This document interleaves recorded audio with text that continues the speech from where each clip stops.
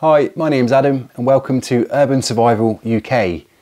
On this episode, I just want to talk about what I think could happen if the power fails to your home, whether it's for a few hours, a few days, or even a few weeks, and think about what would be affected. So for example, your fridge would stop, your fridge freezer would stop, so all the food in there, it's going to perish. What are you going to do about that? Your boiler, your gas boiler or your electric boiler, it's going to stop working, so you've got no hot water, no heating. What else? There's a number of things that are going to fail, from your electric oven, that's not going to work. If you've got electric hob, that's not going to work. Your internet, TV, the lighting, you need to think about all these different bits and bobs. Can you live without some of them? And if you can't, then how are you going to get around that situation? Heat. With your boiler failing, have you got something to keep you warm? Log burner, extra clothing. There's a number of things. So I want to take you through what I've got in place to cover those things if that happens or when that happens. Okay, what I want to do here is basically just cover log burners in general before we move on to some other bits and bobs. I just explain a couple of basic things that I find really great about log burners. Obviously they give out loads of heat, so if you've got a big room, it will still warm it pretty good. Obviously depending on what size your log burner is. This one originally came with the flue coming from the top, and I changed it to have the flue coming out the back, simply because I can put things on the top to cook, either food or even a big kettle. Doing some food now, just doing a stew, which is lovely. That's why my dog is there, because he can smell it. Little monkey. But yeah, like I said, you could put a big kettle on there or a big container full of water so you can wash in, so it kind of does the job of a boiler as well. Obviously you can use wood, coal, if you get a multi-fuel one, which is always good to have. So yeah, it's really important. If you're lucky enough to have a wood burner, then test it out. Like I said earlier, test it out, do some cooking on it, try it out. And if it does have a flue going through the top, have a look if it's possible to have it going out the rear, out the back, because, okay, it might bring the wood burner forward slightly, but you can use it for so many more things. And the way I look at it, if you're using logs in your wood burner to warm your home, you might as well be using it to cook your dinner that night or your lunch. Even simple things like bacon sandwiches or anything just to fry up on the top. Think about what tools you're going to need. I've always got a little hand axe for doing some kindling and splitting some small logs. I've got a little device there which is great for using kindling on. You just put it on the top and you tap it and it splits the wood really simply, instead of messing around trying to chop it up or potentially chop off your finger. But yeah, hand axe, always have a spare hand axe as well. And obviously you want to have a bigger wood splitter. So there's several different types out there to split the logs, the bigger logs. And think about, have you got enough wood? Have you got enough storage for your wood? If you haven't, do you have someone local nearby where you can get it pretty quick if need be? There's things like wood which will be hard to come by, and suitable wood as well. It takes time to get the right wood, it needs to season and stuff like that. So there's a number of things to think about with the wood burner, but for me, if you've got the space and the time and the money to get one, it's a no-brainer. So in a minute, what I'm going to do is go on to cooking with other bits and bobs, cooking outside, cooking inside. If you haven't got a wood burner or we haven't got the space, then other ways we can use different portable gas stoves and things like that, different sizes, different types, right down to your little camping ones. So we're going to move on to that next and go from there. Okay, what I've got here is a double gas hob. Now these are great, I use this one all the time, mainly for making coffee, but you can cook anything on it, just like a normal hob. This one's cool because it's got a little grill underneath, so if you want to do toast or omelettes and things like that, that's brilliant. It's basically connected down from a hose down to a blue butane gas bottle. You do different ones, you can put LPG gas bottles on them, all sorts. There's loads of different ones on the market as well, bigger ones, smaller ones. They're just a bit more robust and solid, more robust than what the little portable ones are, because although they're great and they take the little tiny gas bottles, they don't burn for very long, they don't last very long, and they're just a bit cumbersome and a bit more lightweight. See, I've had this one for a long time. It scrubs up well, it lasts well. I'll just zoom in on it a bit so you can see it. Like I said, there's loads of different models on the market and they're quite reasonably priced. This one needs a bit of a clean, a bit of a scrub, but yeah, they'll last for several years really, if you look after them. Great bits of kit, lightweight, fold away, they can go in your car if you need to bug out, or in your bag even. But yeah, like I said, definitely get one of those, put it away. It will basically take over from your gas hob if that fails, if it's electric for example and it won't work. But yeah, brilliant bit of kit. Right, what we've got here is a small portable gas hob. Great size, literally fantastic to use out and about or as an emergency backup. Flip that around, open this up, we'll lift it out of the box so you can see it a bit clearer. Takes these butane gas bottles, cheap as chips. You get these for about £1 each if you buy them in bulk. Again, you can buy the gas and the portable hobs pretty much anywhere these days. Supermarkets, obviously online, they're really cheap. But yeah, about you'll pick them up for about £15 up to 20 odd pounds. Yeah, really simple. Gas just goes in here. So that closes over. Connect the gas there, and literally this is a self-ignition. Boff, and there you go. You've got your flame going. You get quite a lot of burn time from one gas bottle. You know, you can do several meals of one gas bottle. Again, great for camping out and about if you've got a camper van or something like that.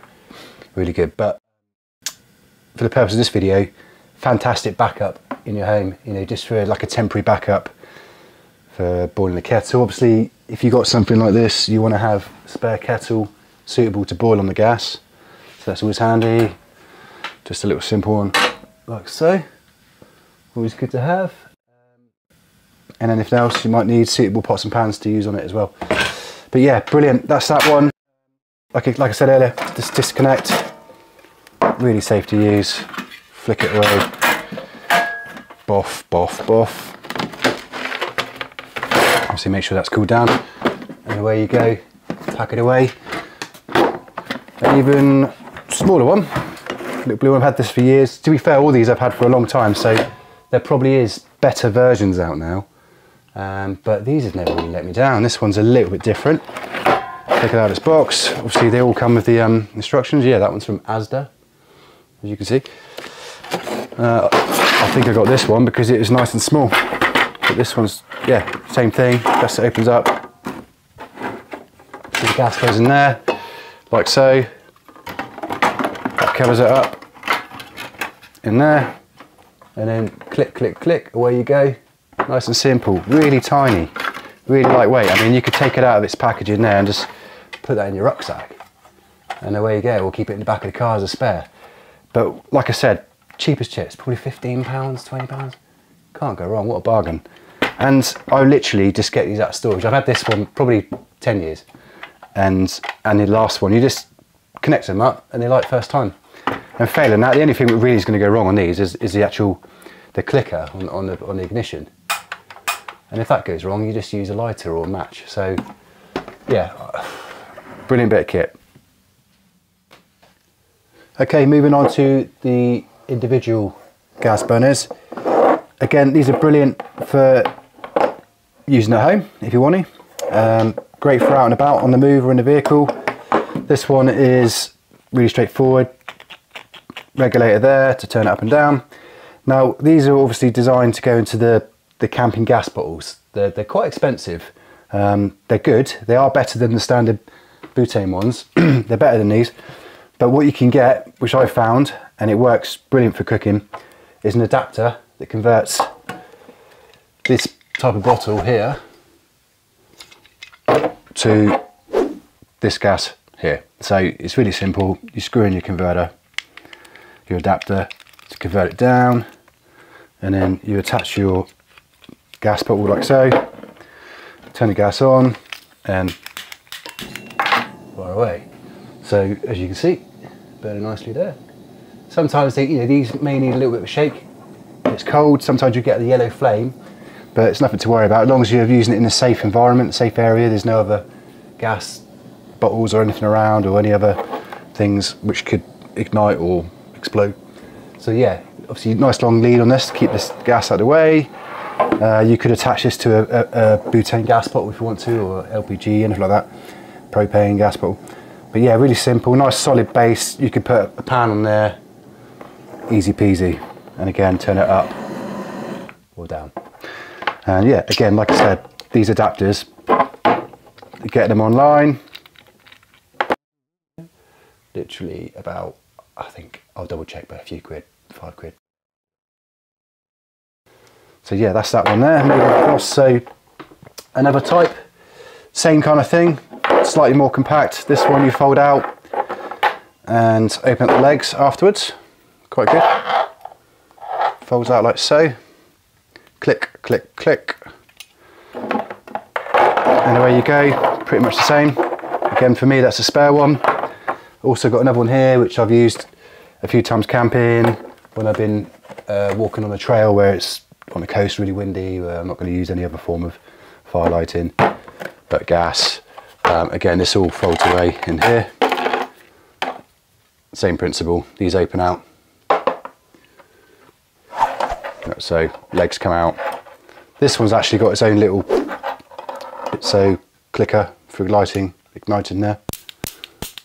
That's quite good. But yeah, got several different ones of these. But yeah, bigger single one to medium to smaller, and you can get them even smaller than this if you want to, for walking reasons, for lightweight reasons. And there you go. So obviously when the power goes, your fridge and your fridge freezer is going to have no power, so it's going to start defrosting and your fridge is going to start warming up. So generally with a fridge, you've got between 4 and 6 hours, depending on what time of year it is and how warm your home is. And a fridge freezer, if it's half full, you've got about 24 hours before it starts to thaw. And if it's full, generally about 48 hours. So yeah, 2 days before your fridge freezer, or your freezer, will potentially be de-icing. It will start melting and dripping out everywhere. So you've got a couple of days, so there's no panic. But if the power's off for longer than 24 hours, 2 days, you need to start thinking about what you can do with the food. So the simplest thing to do really is get yourself a cool box. Depending on how big your family is or how big your household is how big you obviously want your cool box. There's loads out there. There's loads of really, really good cool boxes these days. It's worth investing on a slightly better one, simply because they stay colder for longer. This one is a Yeti Tundra. I've had a few over the years. This is my newest one, simply because it's solid. You can literally, you can kneel on it, you can sit on it. It's great for chucking around in the car, whatever. It's advertised as bear proof, so it's obviously very tough. Not that we get any bears here in the UK. Might do one day, you never know. But what I like about it is it stays cold. So I tried this out.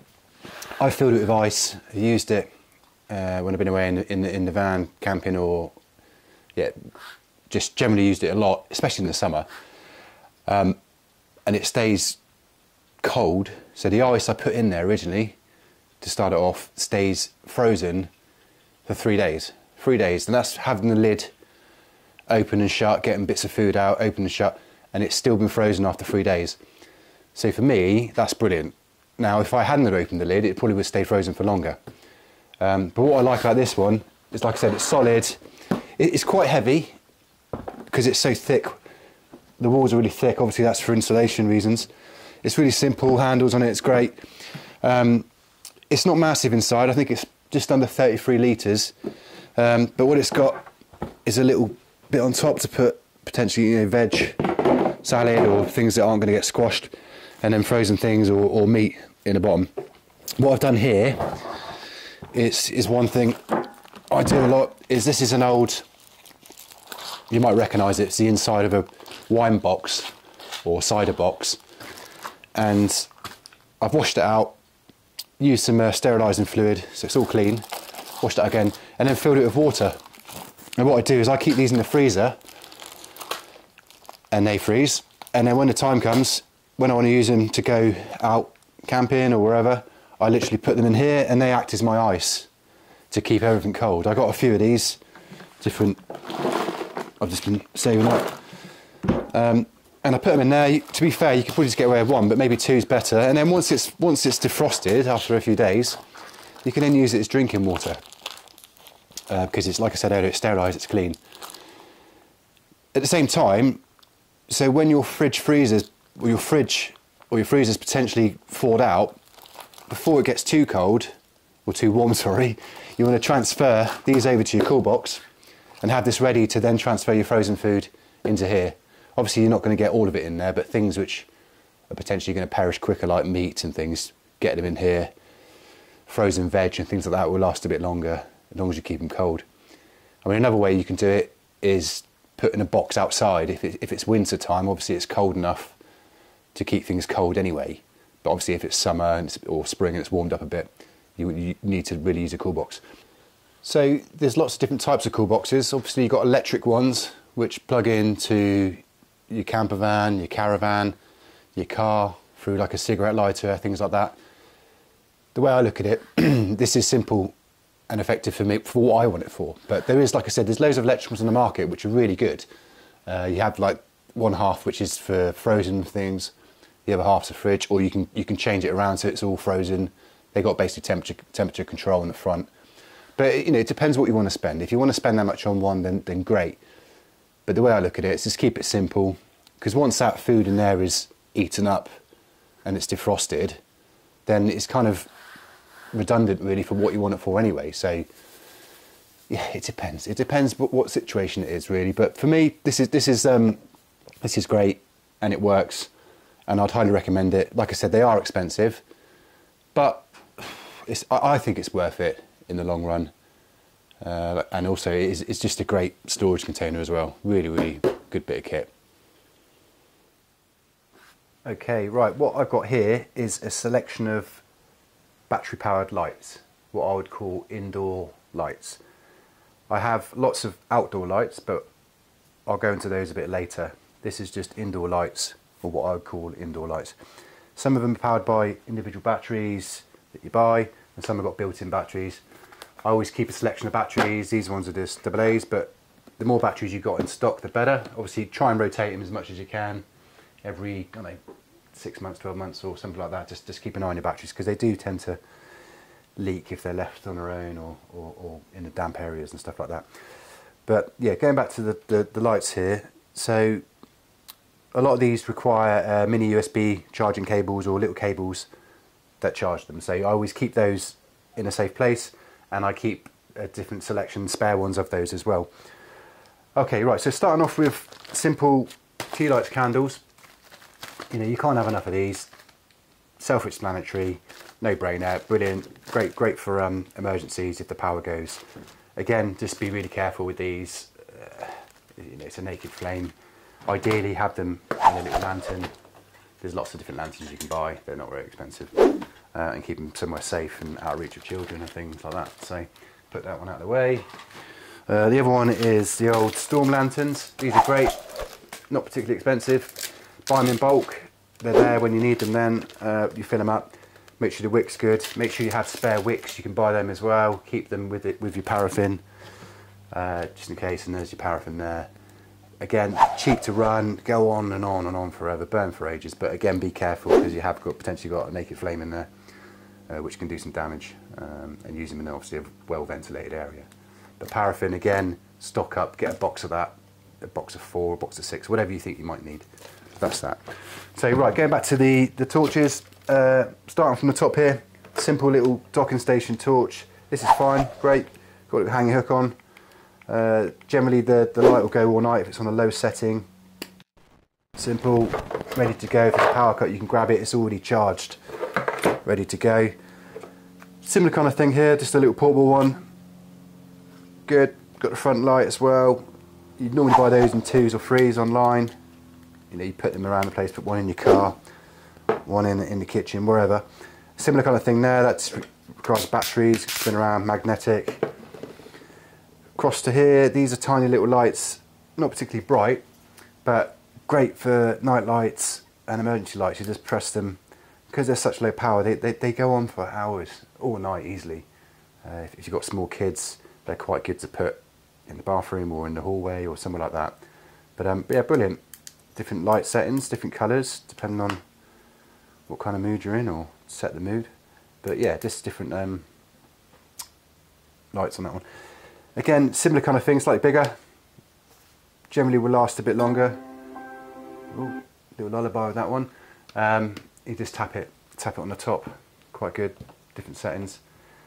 Pretty much exactly the same again. Bigger, lasts longer. Put it on the side. You can just kind of dot these around. Again, they're not particularly expensive, but really effective.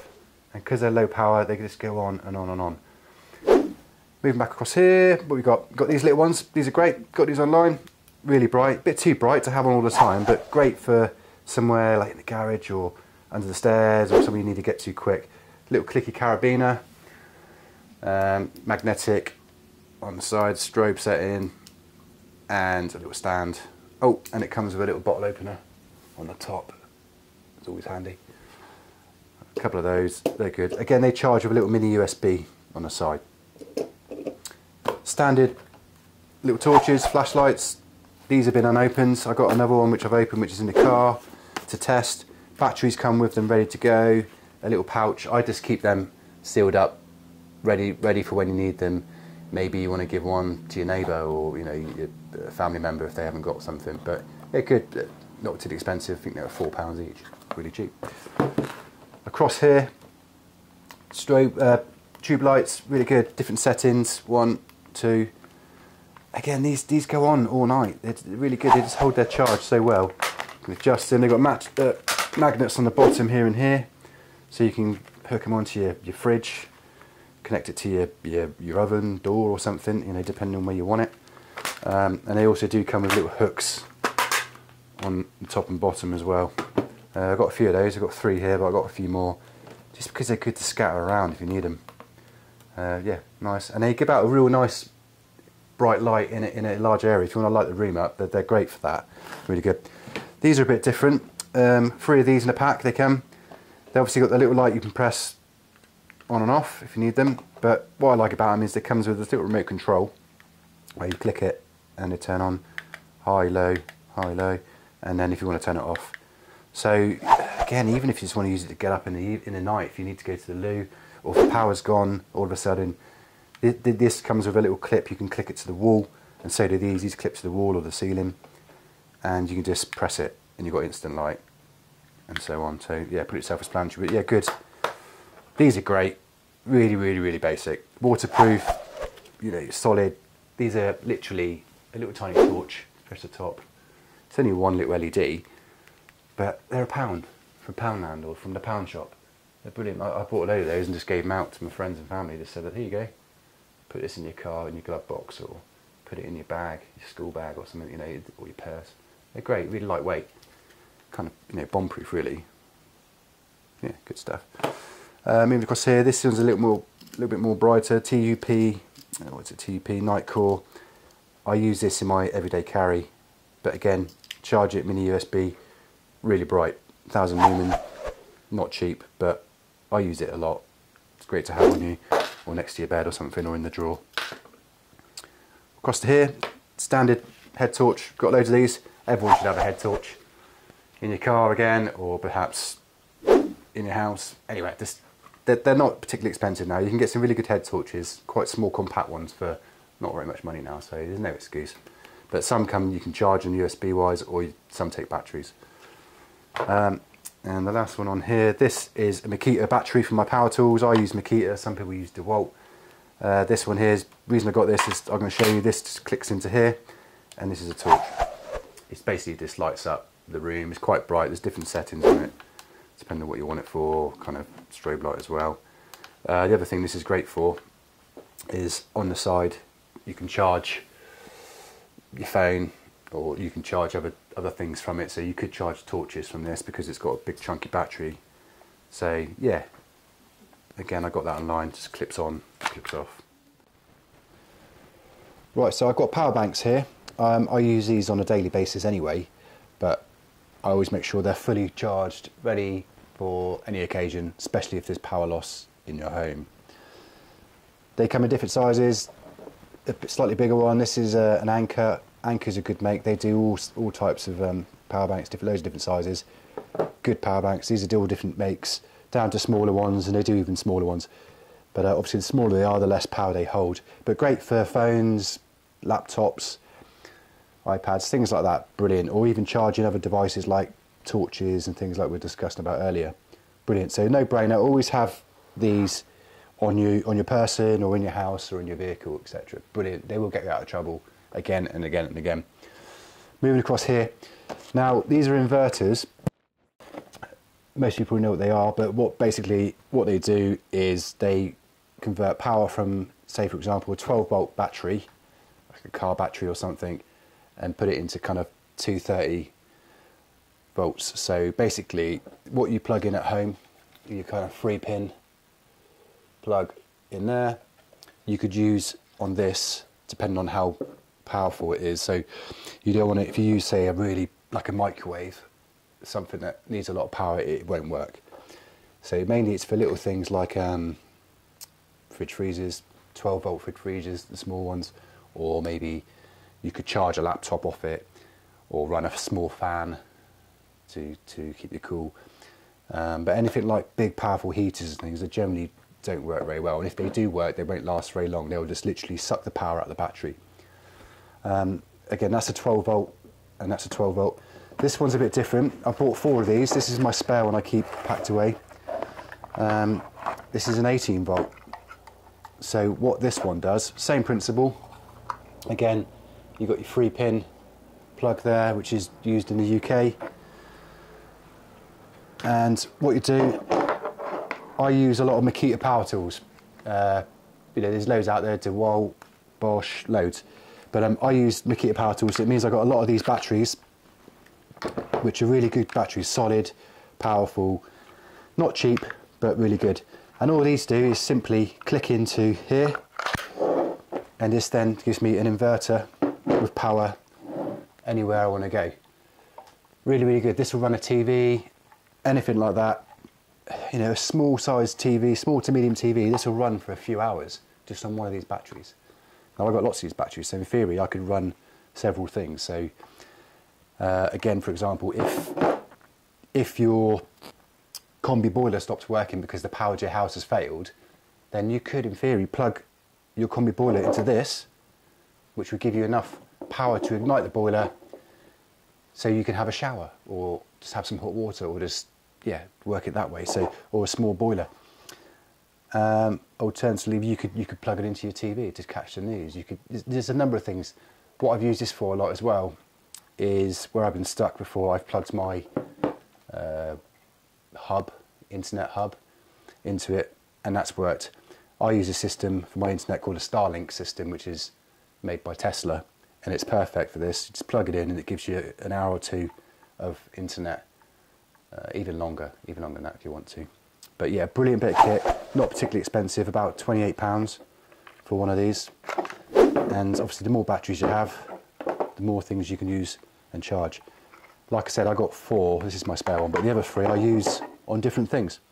So yeah, great bit of kit. Inverters are brilliant if they're used correctly, and you can get a lot of use out of them. So I'd recommend having a look at them. Obviously always read the instructions and understand how they work before you use them, anything to do with electric and stuff like that. So yeah, brilliant. Right, really simple. Power's gone in your house, got no form of communication. So yeah, radio, standard radio. This one's pre-charged, no batteries. Well, there is a built-in battery, so you just charge it. And the reason I chose this one is because it's quite light. I could take it out and about with me. It's got a really good sound, so if you want to listen to music or whatever. But it's got a really long battery life on it from one charge. So it's a good all-round radio. Pretty good. So, and the last thing I want to do is talk about again this big beast, which is my Makita radio. Same make as my drill and my batteries. Again, that just takes a battery in the back.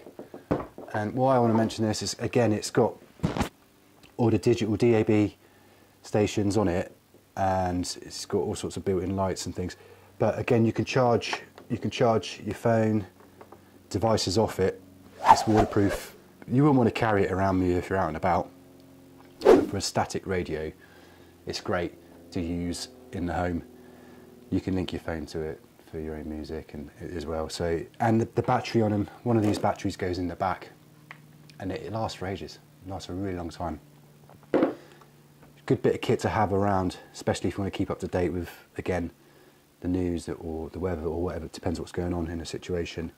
But generally, I use this every day. It's a great bit of kit. Quite big, quite heavy, quite cumbersome, but solid, waterproof, brilliant stuff. Really good. Hopefully you found this episode useful or handy in some areas. I can't possibly cover everything because we'd be here all day talking about it. But on the next one, we're going to be covering generators, obviously outdoor generators, small ones up to big ones, pros and cons, a bit on that. And also I want to cover some home security, what you can put in place inside your home, also outside to help out with things like that. And then a bit more on cooking, but this time it's going to be cooking outside, different techniques on an open fire and things like that. So if you're interested in any of that, don't forget to click subscribe above. Thanks for watching. Bye for now. Take care. Very nice. Adam, what are you having? Oh, I've got mushrooms, some spring onions that I picked from the field across the road, and loose sporks. Right, so what we've got here is basically my food storage. Everything from tin food to alcohol to cereal, ready rice, walkie-talkies, TV and radio, stuff like that. You usually need them to be able to communicate with people if need be. I've got some planned now. This is my logo.